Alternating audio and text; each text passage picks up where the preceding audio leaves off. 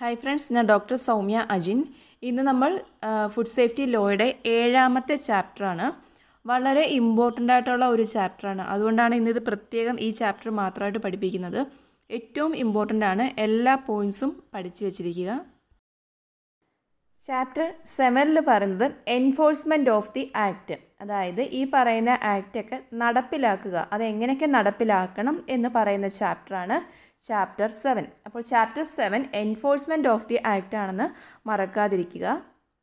ഈ ചാപ്റ്ററിൽ സെക്ഷൻ 29 തൊട്ട് 42 വരെയാണ് പറയുന്നത്. അപ്പോൾ ഇത് ഇത്രയും ഓർഡറിൽ പഠിച്ച് വെക്കുന്നതാണ് നല്ലത്. ആദ്യം നമുക്ക് സെക്ഷൻസ് നോക്കാം. സെക്ഷൻ 29 എന്ന് പറയുന്നത് authorities responsible for the enforcement of the act.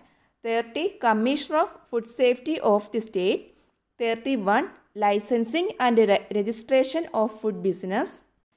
32 improvement notice. 33 prohibition orders. 34 emergency prohibition notice and orders. 35 notification of food poisoning. 36 designated officer. 37 food safety officer. 38 powers of food safety officer. 39 liability of food safety officer in certain cases. 40 purchaser may have food analyzed. 41 power of search, seizure, investigation, prosecution and procedure thereof. 42 procedure for launching prosecution. ഇത്രയും സെക്ഷനാണ് chapter 7ൽ പറയുന്നത്. അപ്പോൾ നമ്മൾ ഇന്നത്തെ ക്ലാസ്സിൽ 35 വരെ പഠിക്കുകയാണ്. അതായത് കമ്മീഷൻ്റെ കാര്യങ്ങൾ മാത്രമാണ് പഠിക്കുന്നത്. ബാക്കിയുള്ള സെക്ഷൻ എന്ന് പറയുമ്പം ഡെസിഗ്നേറ്റഡ് ഓഫീസറും അത് കഴിഞ്ഞിട്ട് ഫുഡ് സേഫ്റ്റി ഓഫീസർ റിലേറ്റഡ് ആണ് ബാക്കി 42 വരെ വരുന്നത്. ഈ ഒരു ഇത്രയും സെക്ഷൻസ് ആ ഒരു ഓർഡറിൽ തന്നെ കാണാതെ പഠിച്ചു വയ്ക്കുന്നതാണ് നല്ലത്. അപ്പോൾ എങ്ങനെയാണ് പഠിക്കുന്നതെന്ന് നോക്കാം. 29 എന്ന് പറയുമ്പം authorities responsible for the enforcement of the act, അത് ഓർത്ത് വയ്ക്കുക. സെക്ഷൻ 30 എന്ന് പറയുമ്പം commissioner of the food safety. നമ്മുടെ കേരള ഫുഡ് സേഫ്റ്റി കമ്മീഷണർക്ക് എത്രയാണ്? സെക്ഷൻ 30 ആണ്. അപ്പോൾ 30 തൊട്ട് 35 വരെ ഈ കമ്മീഷണറുടെ ഡ്യൂട്ടീസും അങ്ങനത്തെ കാര്യങ്ങളാണ്, അദ്ദേഹവുമായിട്ട് റിലേറ്റ് ചെയ്ത കാര്യങ്ങളാണ് 35 വരെ പറയുന്നത്. നമ്മൾ ഇന്നത്തെ ക്ലാസ്സിൽ അത്രയാണ് പഠിക്കുന്നത്. അപ്പോൾ 30 കമ്മീഷണറാണ്. 31 എന്താണ്? Licensing and registration of food business. നമുക്ക് ലൈസൻസ് ഒക്കെ വേണമെങ്കിൽ കമ്മീഷണറൊക്കെ പെർമിഷൻ വേണം. അപ്പോൾ commissioner, licensing and registration. 32 improvement notice, അതായത് കമ്മീഷണർ ഇപ്പോൾ ലൈസൻസ് ഒക്കെ കൊടുത്തു, ജസ്റ്റ് ഓർക്കാൻ വേണ്ടിയുള്ള രീതിയിൽ പറയുന്നതേ ഉള്ളൂ. കമ്മീഷണർ ലൈസൻസ് ഒക്കെ കൊടുത്തു, എന്നിട്ട് എന്തെങ്കിലും ഇമ്പ്രൂവ്മെൻ്റ് ഉണ്ടോ എന്ന് നോക്കുന്നു. അപ്പോൾ ഇമ്പ്രൂവ്മെൻറ്റ് നോട്ടീസ് കൊടുത്തു. അപ്പം ഇമ്പ്രൂവ്മെൻ്റ് ഒന്നും ഇല്ലെങ്കിൽ എന്ത് ചെയ്യും? അത് പ്രൊഹിബിറ്റ് ചെയ്യും. അപ്പം prohibition orders. Then emergency prohibition. Prohibition ചെയ്തിട്ട് ശരിയല്ല, അപ്പോൾ എന്ത് ചെയ്തു? എമർജൻസി ആയിട്ട് പ്രൊഹിബിഷൻ നോട്ടീസ് കൊടുത്തു. Last notification of food poisoning. ഇത്രയും കമ്മീഷണറെ പറ്റിയിട്ട്. അടുത്തത് ആരാ? Designated officer 36. 37ലേക്കാണ് നമ്മൾ ഈ ഇത്രയും പഠിക്കുന്ന എല്ലാം നമ്മൾ ഫുഡ് സേഫ്റ്റി ഓഫീസർ ആവാൻ വേണ്ടിയിട്ടാണ്. അപ്പോൾ അത് 37 ആണ്. അപ്പോൾ ബാക്കിയുള്ള സെക്ഷൻ, അതിന് താഴേക്കുള്ള സെക്ഷൻ എല്ലാം ഫുഡ് സേഫ്റ്റി ഓഫീസറിനെ കണക്ട് ചെയ്ത് പഠിച്ചാൽ മതി. 37 food safety officer. 38 powers of food safety officer. നമ്മൾ ജോലിക്ക് കയറി കഴിഞ്ഞാൽ നമുക്ക് പവർ ആവും. Powers of food safety officer. പവറിനോടൊപ്പം തന്നെ നമുക്ക് എന്തുണ്ടാവും? ലയബിലിറ്റി. നമുക്ക് ഓരോ ബാധ്യതകളും ഉണ്ടാവും. Liability of the food safety officer. Next purchaser may have food analysed. Next 41 power of search, അതായത് നമ്മളത് സെർച്ച് ചെയ്യാനും പിടിച്ചെടുക്കാനും ഇൻവെസ്റ്റിഗേഷനും പ്രോസിക്യൂഷനും അതിനെല്ലാം ചെയ്യാനുള്ള പവർ ഉണ്ടാവും. Last procedure for launching the prosecution. ഇത്രയും ആ ഓർഡറിൽ ഓർത്തിരിക്കുക. അപ്പോൾ നമുക്ക് ഇന്ന് 29 തൊട്ട് 35 വരെയുള്ള സെക്ഷൻസ് പഠിക്കാം. അപ്പോൾ ചാപ്റ്റർ 7ലെ എൻഫോഴ്സ്മെൻറ്റ് ഓഫ് ദി ആക്ടിലെ ആദ്യത്തെ സെക്ഷൻ ഏതാണ്?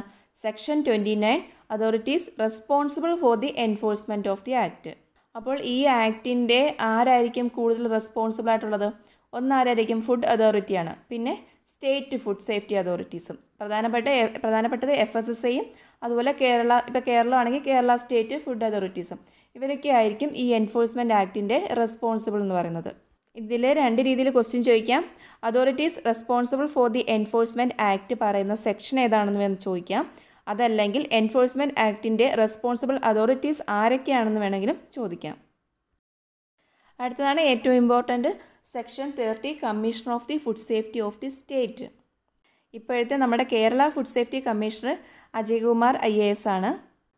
ഇതിൽ സ്റ്റേറ്റ് ഗവൺമെൻറ്റാണ് കമ്മീഷണറെ അപ്പോയിൻറ്റ് ചെയ്യുന്നത്. നമ്മൾ കേട്ടിട്ടില്ലേ കമ്മീഷണറെ മാറ്റി എന്നൊക്കെ. അപ്പോൾ അത് സാധാരണ ഇപ്പോൾ കേരളത്തിൻ്റെ ആണെങ്കിൽ കേരള ഗവൺമെൻറ്റാണ് കമ്മീഷണറെ അപ്പോയിൻറ്റ് ചെയ്യുന്നത്. കമ്മീഷണറുടെ ജോലി എന്താണെന്ന് വെച്ചാൽ എന്ത് വേണമെങ്കിലും പ്രൊഹിബിറ്റ് ചെയ്യാം. അതായത് മനുഷ്യർക്ക് പ്രശ്നം വരുന്ന രീതിയിലുള്ള എന്ത് ഫുഡ് പ്രോഡക്റ്റ് മാനുഫാക്ചർ ചെയ്യുകയും സ്റ്റോർ ചെയ്യുന്നതും ആൾക്കാരുടെ ആ ഒരു കാര്യത്തിനെ പ്രൊഹിബിറ്റ് ചെയ്യാനുള്ള പവർ നമ്മുടെ കമ്മീഷണർക്കുണ്ട്. ഇതുകൂടാതെ മാനുഫാക്ചറിങ് ഏരിയയിലൊക്കെ സർവേ നടത്തേണ്ടതുമൊക്കെ കമ്മീഷണറുടെ ജോലിയാണ്. അതുപോലെ ട്രെയിനിങ് പ്രോഗ്രാംസ് നടത്തണം. അതുപോലെ എന്തെങ്കിലും കുറ്റകൃത്യങ്ങളൊക്കെ കണ്ടു കഴിഞ്ഞാൽ, ഫുഡ് റിലേറ്റഡ് കുറ്റകൃത്യങ്ങൾ കണ്ടു കഴിഞ്ഞാൽ അതിൻ്റെ പ്രോസിക്യൂഷൻ സാങ്ഷൻ ചെയ്യുന്നതും കമ്മീഷണറായിരിക്കും എപ്പോഴും. അടുത്തത് section 31 licensing and registration of food business. നമ്മളൊരു എന്ത് ഫുഡ് ബിസിനസ് ആണെങ്കിൽ തന്നെയും നമുക്ക് ലൈസൻസ് വേണം. അത് ചെറിയ ടൈപ്പാണെങ്കിലും വലിയ ടൈപ്പിലാണെങ്കിലും എന്ത് ഫുഡ് ബിസിനസ് നടത്തിയാലും ലൈസൻസ് നിർബന്ധമാണ്. അതിപ്പോൾ ചെറുകിട മാനുഫാക്ചേഴ്സ് ആണെങ്കിൽ കൂടിയും അവർ 12 ലക്ഷത്തിന് മുകളിൽ വരുമാനമുള്ള ആൾക്കാരാണെങ്കിൽ ലൈസൻസ് നിർബന്ധമായിട്ടും വേണം. ചെറുകിട ആൾക്കാർക്കൊക്കെ ലൈസൻസ് സാധാരണ കിട്ടുന്നത് മുനിസിപ്പൽ അല്ലെങ്കിൽ കോർപ്പറേഷൻ അങ്ങനെയുള്ള അതോറിറ്റീസ് അല്ലെങ്കിൽ FSSAI എന്ന് വേണമെങ്കിലും നമുക്ക് ലൈസൻസ് കിട്ടും. To carry on any food business, application for grant of a license to the designated officer. Designated officerക്കാണ് കൊടുക്കേണ്ടത്. അദ്ദേഹത്തിന് വേണമെങ്കിൽ അത് റിജക്റ്റ് ചെയ്യുകയും ചെയ്യാം. അവർ ഉദ്ദേശിക്കുന്ന റെഗുലേഷൻ പ്രകാരമുള്ള കാര്യങ്ങളില്ലെങ്കിൽ അവർക്ക് റിജക്റ്റ് ചെയ്യാനും പറ്റും. അതുപോലെ മാനുഫാക്ചറിങ് ചെയ്യുന്ന ഒരു സ്ഥലം, സ്റ്റോർ ചെയ്യുന്നത് ഒരു സ്ഥലം, അങ്ങനെ ഡിഫറെൻറ്റ് പ്ലേസിലാണെങ്കിൽ ഓരോ പ്ലേസിനും സെപ്പറേറ്റ് ലൈസൻസ് വേണം. ഇനി ഡെസിഗ്നേറ്റഡ് ഓഫീസറോ അല്ലെങ്കിൽ മറ്റുള്ള അതോറിറ്റീസ് കൊടുത്തിട്ടില്ലെങ്കിൽ നമുക്കത് കമ്മീഷണർ ഓഫ് ഫുഡ് സേഫ്റ്റിക്ക് അപ്പീൽ കൊടുത്തിട്ട് നമുക്ക് ലൈസൻസ് വാങ്ങിക്കാൻ പറ്റും. അടുത്തത് വളരെ important section 32 improvement of notice. അതായത് ഒരു ഫുഡ് ബിസിനസ് ഓപ്പറേറ്റർ ഈ പറഞ്ഞ റെഗുലേഷൻസ് ഒന്നും പാലിക്കുന്നില്ലെങ്കിൽ ഡെസിഗ്നേറ്റഡ് ഓഫീസർക്ക് ഇംപ്രൂവ്മെൻറ്റ് നോട്ടീസ് നൽകാൻ കഴിയും. അതായത് ഇപ്പോൾ ഒരു ഫുഡ് സേഫ്റ്റി ഓഫീസർ ഒരു ഫുഡ് ബിസിനസ്സിൽ ഉള്ള സ്ഥലത്ത് പോവുകയാണ്. അപ്പോൾ അവിടെ ചെന്നപ്പം അവിടെ ഈ പറയുന്ന നിയമപരമായിട്ടുള്ള കാര്യങ്ങളൊന്നും അല്ല ചെയ്യുന്നത്. അപ്പോൾ ഫുഡ് സേഫ്റ്റി ഓഫീസർക്ക് ഈ റിപ്പോർട്ട് ഡെസിഗ്നേറ്റഡ് ഓഫീസറിന് കൈമാറുകയും ഡെസിഗ്നേറ്റഡ് ഓഫീസറാണ് പിന്നെ ഈ ഫുഡ് ബിസിനസ് ഓപ്പറേറ്റർക്ക് വേണ്ടിയിട്ട് ഇംപ്രൂവ്മെൻറ്റ് നോട്ടീസ് തയ്യാറാക്കുന്നത്. ഇനി ഈ ഇംപ്രൂവ്മെൻറ്റ് നോട്ടീസ് കിട്ടിയിട്ടും അയാൾ ആ കാര്യങ്ങളൊന്നും ചെയ്തില്ലെങ്കിൽ എന്ത് പറ്റും? അവരുടെ ലൈസൻസ് തന്നെ സസ്പെൻഡ് ചെയ്യും. പിന്നീട് അപ്പീൽ കൊടുക്കാൻ പറ്റുന്ന ആളെന്ന് വെച്ചാൽ commissioner of the food സേഫ്റ്റിയാണ്. Maximum ആ PDF ആക്ടിൻ്റെ PDF കൂടെ വായിക്കണം. കാരണം അതിൽ ഒരുപാട് കാര്യങ്ങൾ എക്സ്ട്രാ പറയുന്നുണ്ട്. അപ്പോൾ അതും കൂടി വായിച്ച് മനസ്സിലാക്കിയിട്ട് വേണം പഠിക്കാൻ. നെക്സ്റ്റ് സെക്ഷൻ 33 ആണ് പ്രൊഹിബിഷൻ ഓർഡേഴ്സ്. അതായത് ഇംപ്രൂവ്മെൻറ്റ് കൊടുത്തു, ഇംപ്രൂവ്മെൻറ്റ് നോട്ടീസ് കൊടുത്തിട്ട് ശരിയായില്ല, അപ്പോൾ എന്ത് ചെയ്യണം? പ്രൊഹിബിഷൻ ഓർഡർ കൊടുക്കണം. അപ്പോൾ പ്രൊഹിബിഷൻ ഓർഡറൊക്കെ വരുന്നത് കോർട്ടിൻ്റെ ലെവലിലാണ് വരുന്നത്. അപ്പം FSOയ്ക്ക് അത് കോർട്ടിൽ നിന്ന് ഈ പ്രൊഹിബിഷൻ ഓർഡർ കിട്ടിക്കഴിഞ്ഞാൽ ഉടനെ തന്നെ അത് ഫുഡ് ബിസിനസ് ഓപ്പറേറ്ററെ ഏൽപ്പിക്കുകയും അദ്ദേഹത്തിൻ്റെ സ്ഥാപനത്തിൽ അത് പ്രദർശിപ്പിക്കാൻ വേണ്ടിയിട്ട് ഒട്ടിച്ച് വയ്ക്കുകയും വേണം. ഇങ്ങനെ ചെയ്യുമ്പോൾ ഇവരത് തടയുകയാണെങ്കിൽ, ഫുഡ് ബിസിനസ് ഓപ്പറേറ്റർ ഇത് തടയുകയാണെങ്കിൽ അത് 3 ലക്ഷം രൂപ വരെ ഫൈൻ കിട്ടുന്ന ഒരു കേസായിട്ട് മാറും. അതുപോലെ ഒരു പ്രൊഹിബിഷൻ ഓർഡർ കിട്ടിക്കഴിഞ്ഞാൽ 6 മാസത്തിനുള്ളിൽ തന്നെ അദ്ദേഹം വേണ്ട മെഷേഴ്സ് എല്ലാം എടുത്തിരിക്കണം. അതിന് ശേഷം നമുക്കൊന്നും ചെയ്യാൻ പറ്റില്ല. ആ 6 മാസത്തിനുള്ളിൽ അയാൾക്ക് വേണ്ട കാര്യങ്ങളെല്ലാം ചെയ്ത ശേഷം വേണമെങ്കിൽ കോടതിയിൽ പറയാം, പ്രൊഹിബിഷൻ ഓർഡർ മാറ്റാൻ വേണ്ടിയിട്ട് അയാൾക്ക് പറയാം.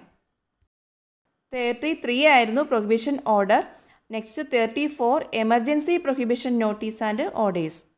അതായത് ഇപ്പോൾ ഒരു ഫുഡ് ബിസിനസ് ഓപ്പറേറ്റർ പ്രൊഡ്യൂസ് ചെയ്യുന്നതെല്ലാം വളരെ ഹൈ റിസ്കി ആണെങ്കിൽ എമർജൻസി ആയിട്ട് പ്രൊഹിബിഷൻ നോട്ടീസ് കൊടുക്കാൻ പറ്റും. അപ്പോൾ ഇങ്ങനെയുള്ള കാര്യങ്ങൾ ചെയ്യുന്നത് ഡെസിഗ്നേറ്റഡ് ഓഫീസറാണ്. ഇതിൻ്റെ കാര്യങ്ങളെല്ലാം ചെക്ക് ചെയ്യുകയും കമ്മീഷണർക്ക് റിപ്പോർട്ട് കൊടുക്കുകയും ചെയ്യുന്നത്.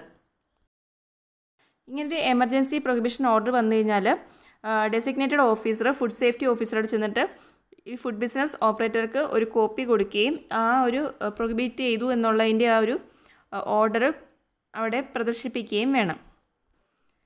ഈ എമർജൻസി പ്രൊഹിബിഷൻ ഓർഡർ തടയാൻ ശ്രമിച്ചാൽ എന്ത് പറ്റും? 2 വർഷം വരെ ജയിൽവാസം ഉണ്ടാകും. അതേപോലെ 2 ലക്ഷം ഫൈനും ഉണ്ടാകും. ലാസ്റ്റ് വൺ 35 ആണ് section notification of food poisoning.